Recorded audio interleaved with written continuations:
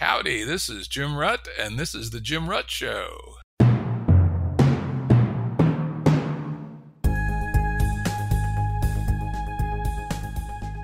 This is a Currents episode. Currents are shorter and less heavily produced than our full-length episodes and generally focus on a single topic. As always, links to books, articles, and organizations mentioned are available on the episode page at jimruttshow.com. That's jimruttshow.com. Today's guest for this Currents episode is David Fuller, a UK-based journalist and filmmaker and founder of Rebel Wisdom. It's good to be here, Jim. Hey, good to talk to you again, David. Always interesting conversations. Yeah, David's Rebel Wisdom is one of the most interesting and impactful of the new distributed sense-making platforms. It's truly an innovative example of the new journalism. You can find Rebel Wisdom at rebelwisdom.co.uk or search YouTube for Rebel Wisdom. Today we're going to hear from David about his views and the history and what comes after the intellectual dark web. So David, let's start. What is the intellectual dark web? Who are they? When did it start? What do they do? Yeah, there's a fair bit of history that we have to recap, Jim. Let's try and kind of keep it as light as possible. Why I think this is a really important topic right now is because the intellectual dark web was an attempt to solve the problem of truth and the problem of sense making in the digital age. And I think all of the things that it was responding to when it was kind of constellated, and that was in around 2018, are even more pressing now. And I think, I don't know if you'd agree with me, but this sense of solving the problem of truth and the problem of sense making in the digital media age seems that it's at the core of solving any of the other kind of really pressing problems. Because if we don't know what's true, we can't really coordinate, we can't really act.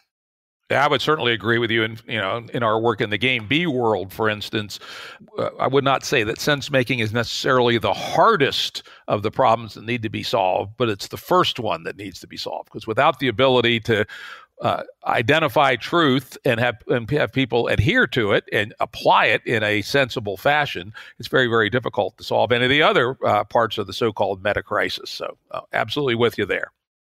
Yeah, and I'm glad you brought up GameB because that's why I think this is a really valuable podcast that you've put together, because it's listened to by a lot of people who are approaching these questions at a really high level.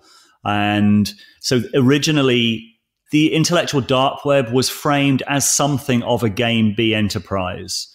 And I don't know if you want to recap what that might mean, what GameB is at this point before we go any further into it. Yeah, to my mind, GameB is the attempt some of us have been working on, including some of the members of the IDW, since 2012, to develop a new social operating system for humanity, which its goal is to avert the failure modes, the self-terminating modes that what we think of Game A is headed onto, whether that's overpopulation, overheating of the planet, running out of natural resources, endogenous failures such as wars or economic collapse, etc., and literally replacing that with a better social operating system whose hallmarks are self-organizing, network-centric, decentralized, and metastable. Yeah, and then I guess within the sense-making realm, you're looking at kind of what are the Game A self-terminating systems that are destabilizing or are corrupting the information ecology. And I look at the intellectual dark web, and particularly Brett Weinstein and Eric Weinstein had a conversation on the Rubin Report. So Brett Weinstein, the evolutionary biologist, Eric Weinstein is a mathematician, and they're brothers. It's not a coincidence they have the same surname. But they were on a show called the Rubin Report and talking about how truth-seeking cannot survive an encounter with market forces. And I think of all things, that sort of summarizes the problem. And that's a problem that then infests academia because you get motivated research. It infests journalism because you get financial motives, like truth as an enterprise. And in a way, you could argue that academia and journalism properly exercised is actually a GameB enterprise. If you're making truth the highest value, it's actually a GameB enterprise. So you then look at what are the market failures and the failure conditions of that kind of truth-seeking enterprise. And the intellectual dark web was originally consisted of a group of public intellectuals, a group of podcasters, including people like Sam Harris, Joe Rogan, Jordan Peterson, Brett and Eric, obviously, Heather Hying, Brett's wife, Claire Lehman of Quillette. And Quillette, the magazine, was sort of considered something of a kind of in-house magazine for the intellectual dark web. It was framed as people who tended to reject orthodoxy, who engaged in first principles thinking, didn't go along with the crowd. And it was also, if there was a perspective that it was sort of coalesced around, that it was often criticized for, it was that it was acting in response to what it saw as the constraining of free debate by the excesses of campus culture, by identity politics, by the sort of the woke left.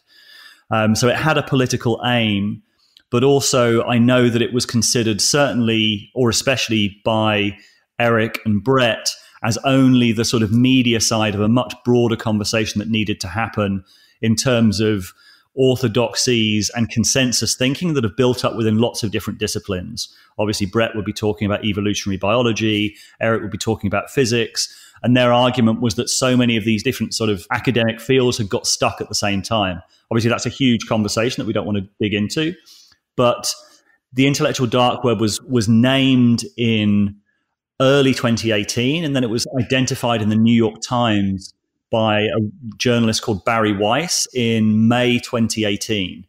And then it rose to, it picked up steam. There were loads of Facebook groups. There was, it really landed as a concept or as a meme. It was very, very strong, and there was a lot of energy around it and a lot of discussions. What was the intellectual dark web? Was it this group of people? Was it a certain type of interaction? Was it a set of good faith principles? And Eric would say he came up with the term in the first place. He'd say that he deliberately did not define it because he wanted it to be, to have a little bit of mystique, and to also that he thought defining it would be a mistake.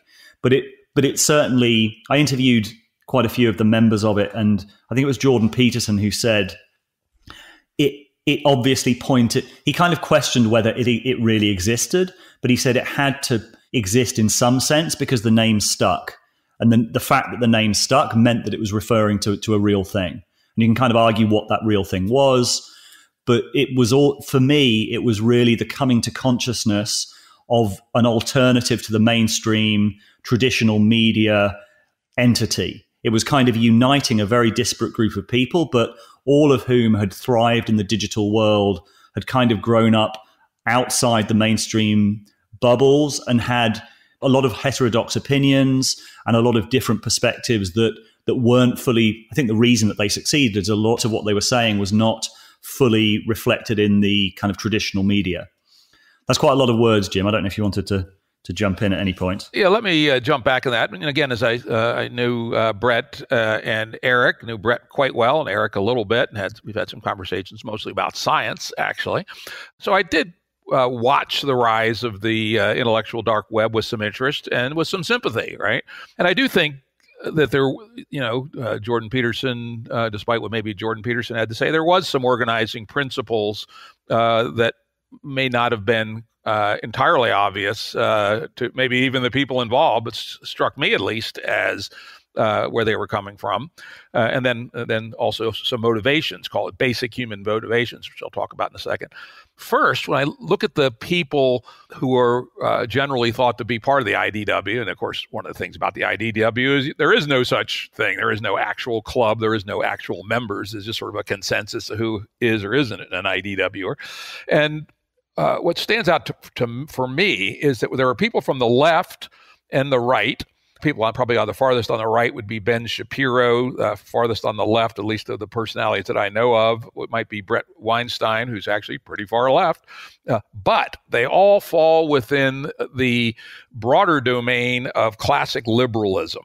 Essentially, the theories that I think we can point to is that were come from the work of John Stuart Mill in the 19th century, and are essentially confirmed in the evolution of that thinking into what we might call a modernist perspective, and that what they stand in opposition to is we label it woke, but I would suggest that the deeper intellectual history trend there is postmodernism and critical theory. And in fact, one of the members of the intellectual dark web, Steven Pinker, has written quite eloquently, and also John Haidt, on the dangers of postmodernism and critical theory as applied in academia. And truthfully, from my perspective, with similar sympathies, postmodernism and critical theory just sounds like moonshine and nonsense, to tell you the truth. I mean, some of this horse shit we hear about, you can't say there's only two sexes. Well, you can say there are only two sexes, and from a certain perspective with a certain lens, looking at, let's say, DNA, you can say people are either XX or XY. There's a tiny percentage of people who are XXY, but let's ignore that small amount of people. You can say there are two sexes, but in certain parts of academia, you're not allowed to say that for reasons of postmodernist bullshit, basically. So that's, to my mind, the real organizing center of what self-organized essentially as the IDW. And then in terms of human motivation, one of the things that I think stands out is that essentially all these people, at least the ones that I know of, were victims of various attacks by mobs online, principally, though in the case of Brett, actually in person, and the famous Battle of Evergreen State University. And it's a natural inclination of the victims of mobs to mob together themselves and produce a gang. I remember when I was in seventh grade, seventh grader in a fairly rough neighborhood.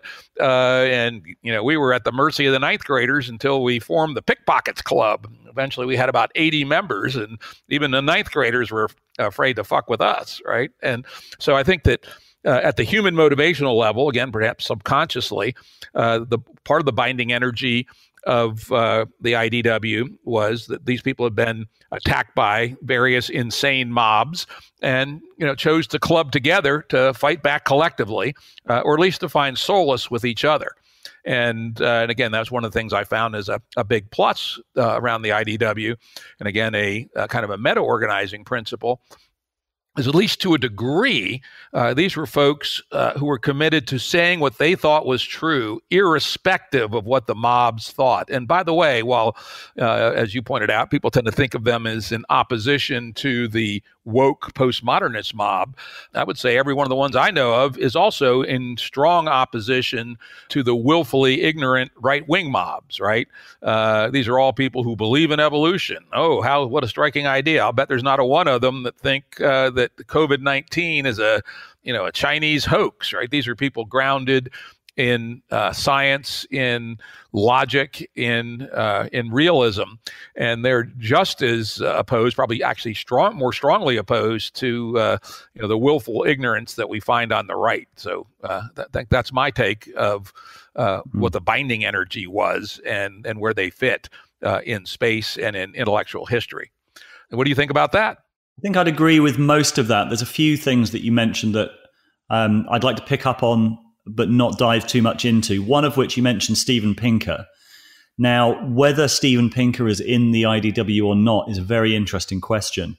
And I know that some of the members would think that he probably isn't, because and actually that he's kind of, even though he's had his own run-ins with kind of identity politics, and is very skeptical of it, he's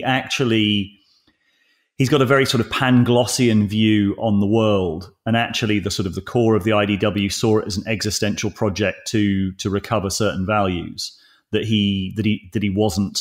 So you can kind of dive into that, but the question of whether he, with his sort of beliefs, is a part of it or not is a very interesting question. The other point that I wanted to make, which is when you talked about the sort of dividing line, why that's really relevant right now is that over the last couple of weeks, there's been a series of revolts in American newsrooms.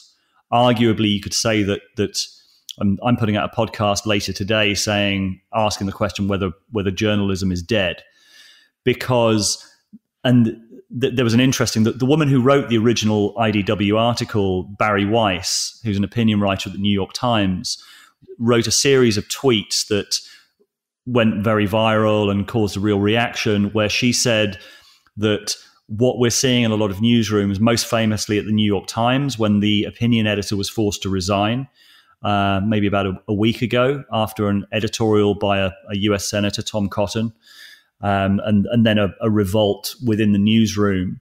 And she described this split between the new, younger generation of woke journalists and then the older generation of liberal journalists who they were realizing that they actually had fundamentally different values. The new set of journalists were much more focused on whether something was causing harm, and a lot of them all tweeted in unison that this op-ed by Tom Cotton was putting their colleagues in danger. And the older journalists who believe in more sort of freedom of speech and classical liberal values. And she said that split was playing out throughout companies and news organizations throughout America. And this is the astonishing thing, is the speed that this has happened. Like this has come in the last 2 weeks, really. And I think most people looking at what's going on now would agree that a lot of what the intellectual dark web was pointing to and warning about has now come true. Looking very prescient, I think a lot of people are saying. And you look at something like, you mentioned Brett Weinstein and Evergreen being the sort of the most clear example of what happens if you get kind of mob rule in a university campus. And a lot of that seems to be playing out more broadly now in society and in culture. So I think exploring what the intellectual dark web got right, whether it was a successful prototype of something that we need to recover or whether it failed, I think there are different perspectives that you can take. My take on it is that it succeeded in some ways and failed in others. And I think looking at why it failed is really valuable, because it points to a lot of the failure conditions of sense making. Some I could kind of come up with on the top of my head is audience capture. There's sort of rewards that you orient towards, not just financial rewards, but rewards in terms of aligned incentive structures. You mentioned this sort of sense of them being, I think you pointed to the idea that they became a tribe as well. If you define yourself as being anti-tribal, what happens when you become a tribe of anti-tribal thinkers? That in itself starts to create issues of in-groups and out-groups as well. And then I'm also interested in, of that original constellation of people who were in the intellectual dark web, who is still, I like the frame that Samo Berger came up with when he talked about live players and dead players. Who's still a live player and who's a dead player now? And I think some are still alive and some are no longer really generating any novelty or generating any kind of interest. And there's all of these different issues that I'd be interested to unpack later on in the conversation.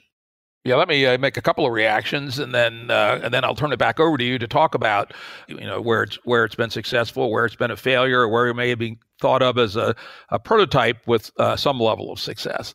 This issue of the last 2 weeks in the newsroom and more generally in popular culture and the revolts in the streets is, to my mind, highlighting what I talked about previously, that the correct way to think about IDW's stance, or positioning at least, was in opposition to postmodernism and critical theory. And what essentially you're seeing is people educated principally at elite universities. And this is an important thing to keep in mind. The postmodernist moonshine is not a general disease, at least not in the United States, but it is a high level of infection amongst people who went to elite universities, particularly those who study the humanities and or the social sciences. And these people have been rising in percentages in elite institutions, what we have called in the GameB world the blue church. Think of it as Yale plus the Episcopal Church plus the New York Times and its friends and allies. And this is very similar to the generational uprising in the late 60s, where a different group of people who actually were successful in many ways in overthrowing the previous status quo in the elite institutions. I mean, the changes in elite universities between 1965 and 1971, when I showed up at one, were absolutely immense, and we're probably seeing something like that now. Or at least an attempt at it. And I would suggest the IDW is an attempt to oppose that. The postmodernist nonsense and moonshine is the opposite of sense-making, science and reason. At least I would say so. With respect to the tribe, how could anti-tribalists form a tribe? That was my point. That's human nature, and is the natural human reaction to having enemies is that you find your friends, and at a minimum, the old famous Middle Eastern quote, "The enemy of my enemy is my friend." And while it may be a little logically contradictory, it's extremely human, that's why I framed it as such. So those are some of my reactions. I'd like to turn it back over to you, David, and get your assessment overall of the intellectual dark web, to what degree it's been successful and a failure, or some mix of two that could be thought of as a prototype. But actually, before we do that, I'm going to reference some data I pulled up this morning. I did a Google Trends search, which basically looks at the occurrence rate of searches for various terms on IDW, and it peaked very highly in June, July, August, September of 2018, and has been gradually downhill since then with a few ups and downs, but is now down at, maybe a 20th of what it was at its peak. And then just for fun, just now, I compared it with the search term GameB. And interestingly, GameB and intellectual dark web are now at about the same level of salience on Google Trends, even though GameB was basically very, very little 2 years ago. So it gives you a sense that at least at the level that's captured by Google Trends, intellectual dark web is on a downward trend. Hadn't quite happened yet, but it's close. Yeah. I wanted to pick up on just some of your framing before about postmodernism and the values of the intellectual dark web, because, and I find I'm pretty sure that you're not a fan of Ken Wilber. I'm reading him right now. I'm reading A Brief History of Everything, and we have a tentative agreement by Ken to be on my podcast. Great. And I am surrounded by integralists in my life, and I didn't know much about it, and I've dug into it.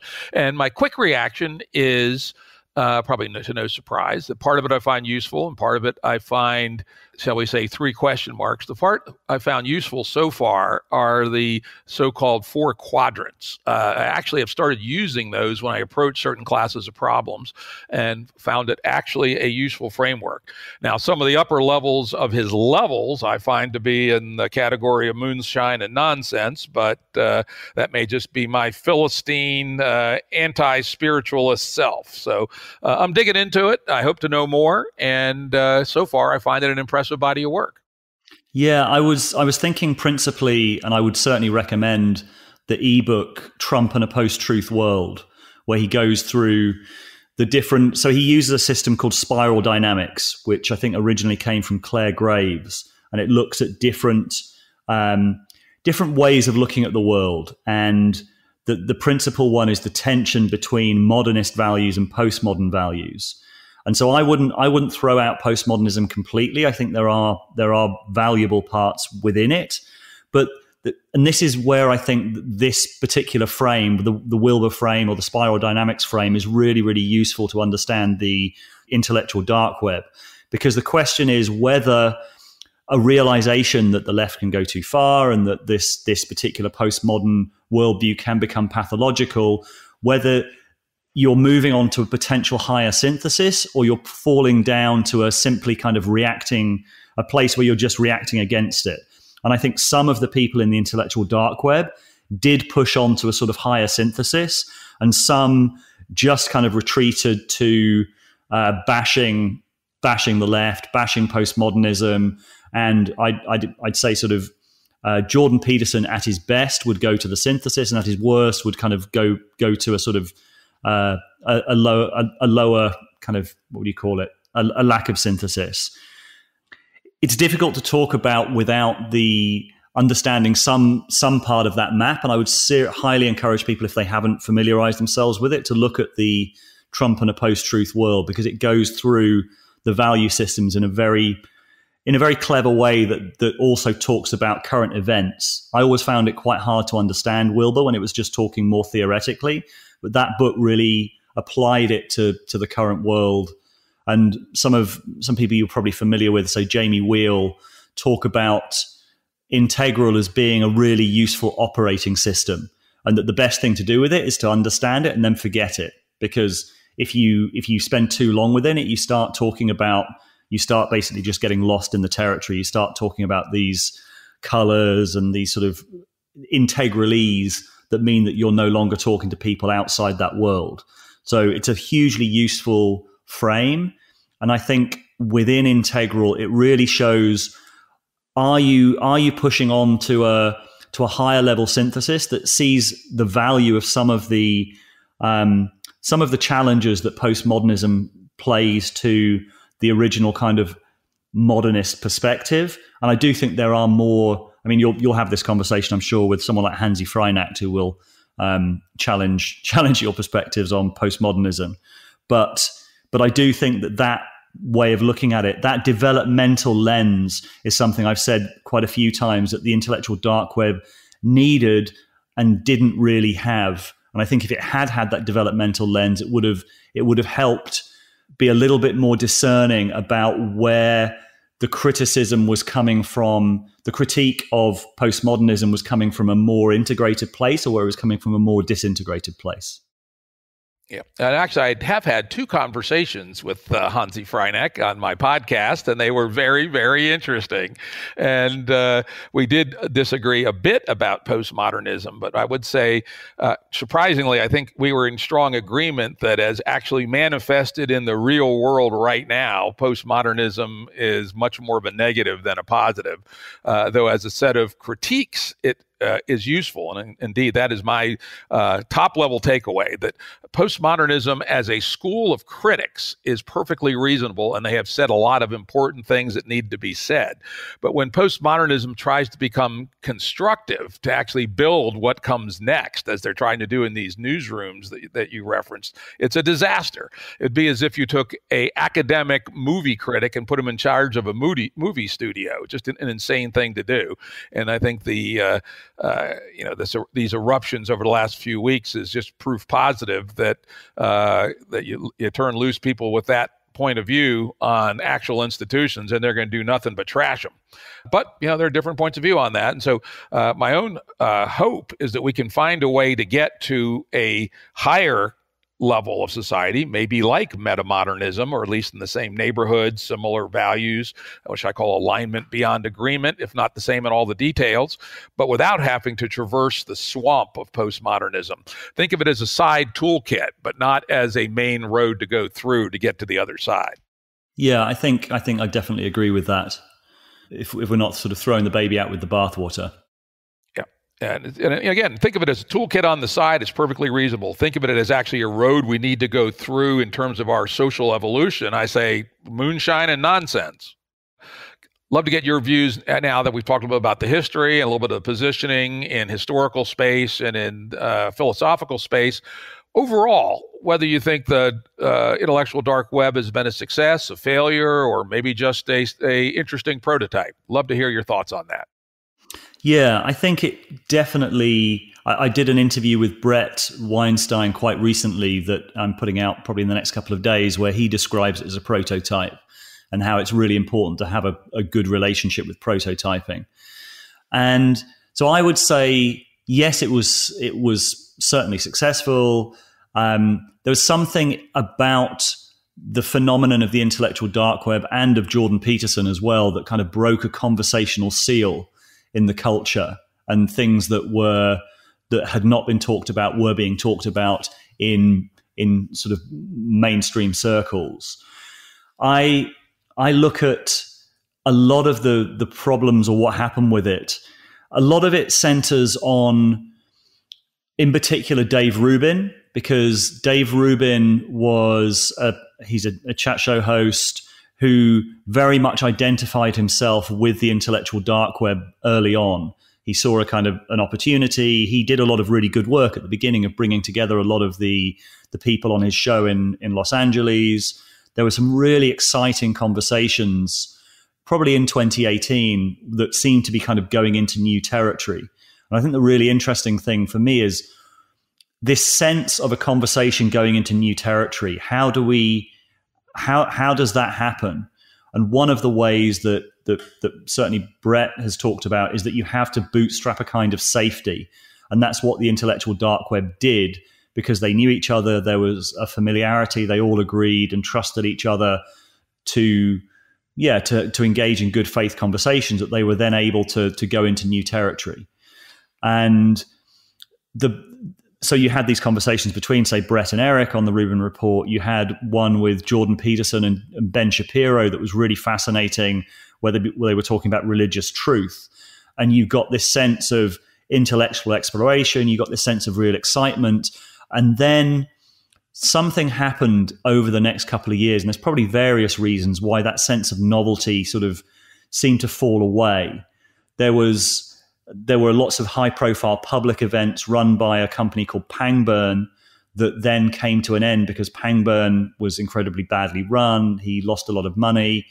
Some of the events were cancelled, and Pangburn didn't give the money back to the people who booked the tickets. And that failure really affected the kind of inertia and trajectory of the conversation. So there were lots of high-profile conversations, and then that stopped. I think Jordan Peterson's illness certainly didn't help. And his sort of retiring from public life probably about 8 months ago really also took a lot of the energy out of the situation. But why I mentioned Dave Rubin is that he was highly identified with the intellectual dark web, but then had a series of encounters that.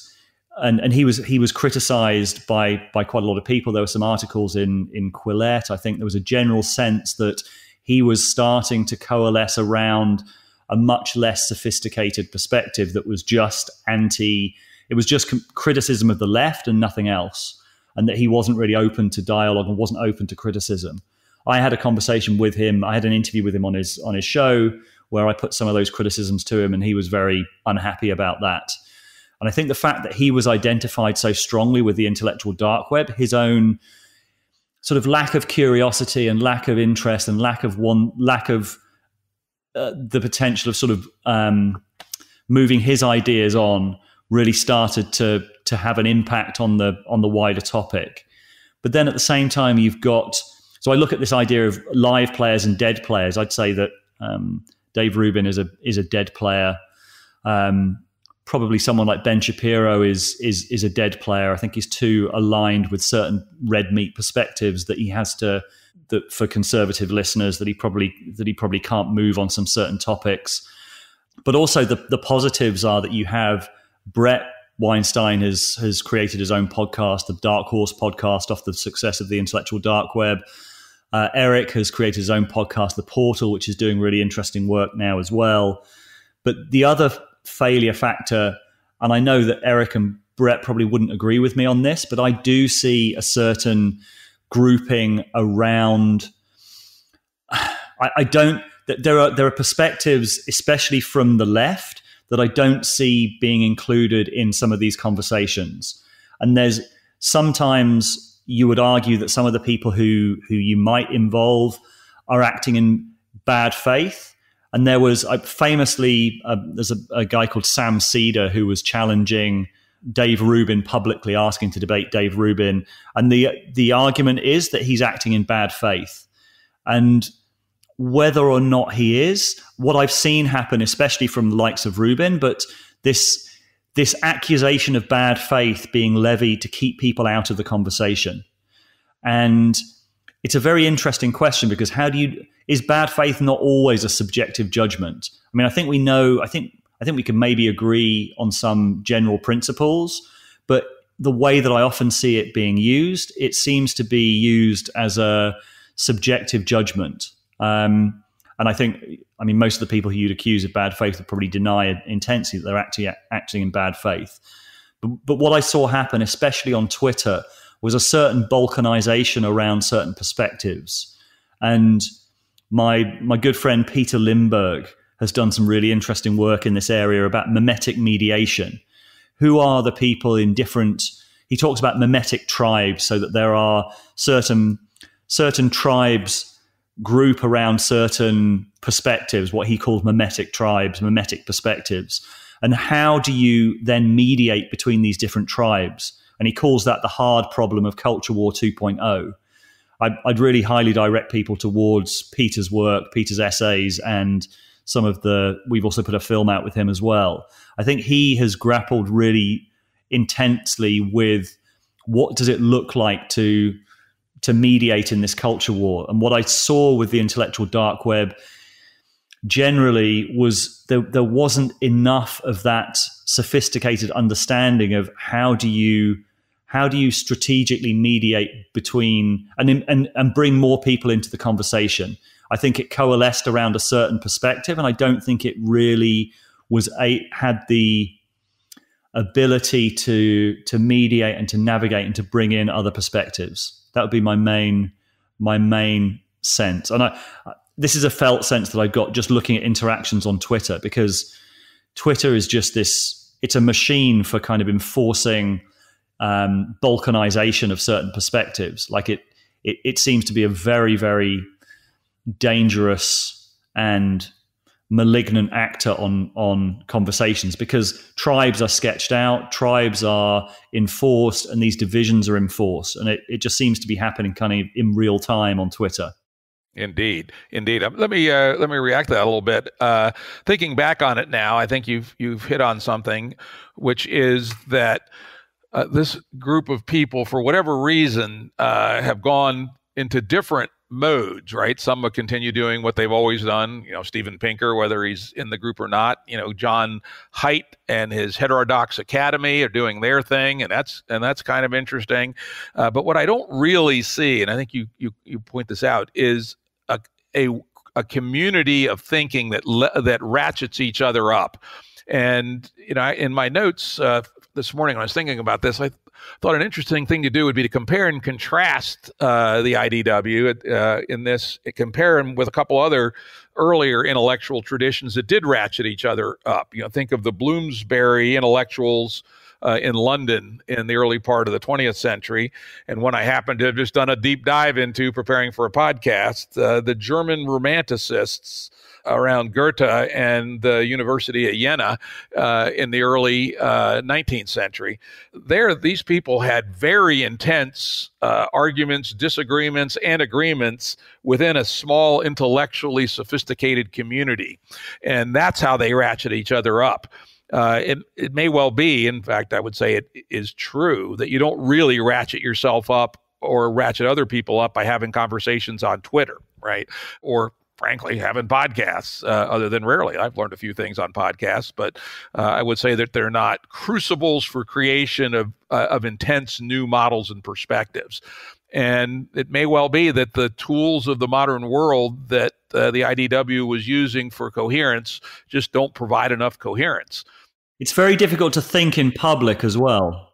Yeah, it is. And, Bloomsbury people, most of that thinking was done over dinners, often which led to lecherous evenings, right? The German Romanticists in classrooms and in coffee houses. And those were face-to-face communities. And it may be that these virtual tools are just not strong enough to ratchet up intellectual content to a high enough level to be really interesting. Yes, and I think you're pointing to an issue, I think, that exists now in the sort of sense-making web that I'd say that your podcast is part of, and Rebel Wisdom is part of, and a few other places, maybe like the Future Thinkers or the Emerge Network. I don't think there's anywhere near enough conversation around the different perspectives, either privately or publicly. I think there's an issue with doing that publicly.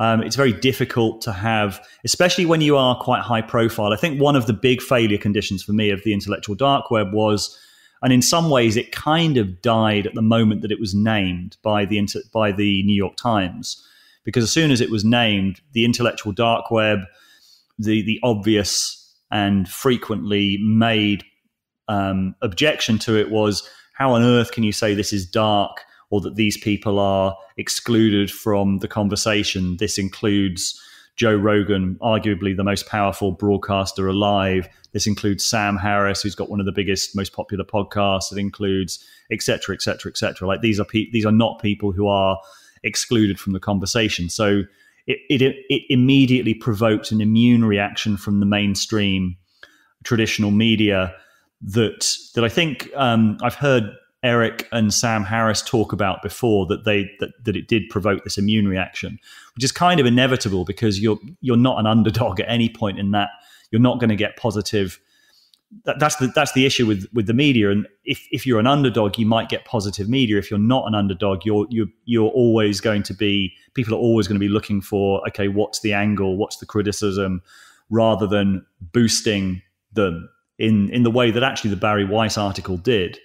But so that's one of the issues. I think the intellectual dark web was a kind of paradox that in the moment of it being outed or shone a light on was kind of, it was difficult to sustain the sort of the sense of, oh, these are kind of marginalized truth tellers, which in some ways they are, in some ways they aren't. They all had those high profile encounters, like Evergreen being the classic one with Brett. But the other question, and the one that I keep coming back to, is how do we create conversations that take us into the place of novelty? Because this sense that I have, and maybe you have as well, is that none of the solutions on the table right now, and anyone who thinks they know what's going on or thinks they know what the solution is to the problems that we're encountering now is definitely wrong. So we need to have a way of having these conversations that take us into new places, take us into places of novelty, and to find a way of doing that either in public or in private. There's also, I mentioned Peter Lindbergh before, but he's talked about the concept of the dark forest theory of the internet, which I think originally came from Yancey Strickler of Kickstarter, where he said most of the interesting conversations now are happening in sort of back channels. They're happening in the dark forest. They're not happening out in the open because those conversations are easily attacked. Those conversations are easily blown up by various accusations that are easily made on social media. So that for me is the question that I'd like to kind of put out to people listening to this podcast and the wider community that we're part of. Like, how do we have these conversations either publicly or privately that move our thinking onwards? Because I don't think enough of them are happening. I don't think we're challenging and stress testing our ideas enough. And I don't think that the structures and the structures and the habits are in place in the way that they need to be. That's my sense, at least. I might be missing out on all the good conversations, so it might just be me. No, I don't think you are. I mean, I think there are some good conversations happening in the dark forest or in the shady forest. You know, we have our GameB group on Facebook, which has some pretty good conversations. But to your point, we have to relentlessly police that thing because there are attacks, organized attacks, amazingly, from both what could be thought of as the far right and the far left. In fact, a couple of weeks ago, we had to bounce 6 neo-fascist infiltrators, and at about the same time, booted a dozen kind of proto-Antifa types simultaneously. And suddenly the conversation went back to normal. But it's extraordinarily difficult to do these things on public forums. And in our case, we do have a membrane. We have membership and we can kick people out. But we'll let pretty much anybody who's not obviously insane in after answering a few questions. So I don't think these are the platforms we have today are not nearly enough. And part of the answer may be pointing to the back to the past. Again, as I mentioned, Bloomsbury and that crucible of German Romanticism at Jena University in the Duchy of Weimar in the early 19th century, or even the early days of GameB, where we basically crucibled that idea in 5 day-and-a-half long face-to-face meetings where more interesting intellectual work got done in, I guess, was less than 10 days than any 10-day period I can point to in my whole life. So I do think it's time to drop our over fascination with these online platforms, as they're going to be very important for disseminating what is created. But I've now come to the view that they're only part of the job of creation, that we have to find higher coherence, higher binding energy, more real work has to be done than can be done today on these big platforms. Yeah, and is your sense that has to be done in face-to-face? Well, I think face-to-face is best. However, everything in life is trade-offs in time and in space and in money. I have found here during the zombie apocalypse that Zoom culture works quite well for some things. It's not as good as face-to-face, but it's a shitload better than text on Facebook or on Twitter, I'll tell you that. So I think we can be more intelligent. Like I have a project going on right now, all based in Zoom, which may actually create some interesting things. But I think face-to-face also needs to be part of it.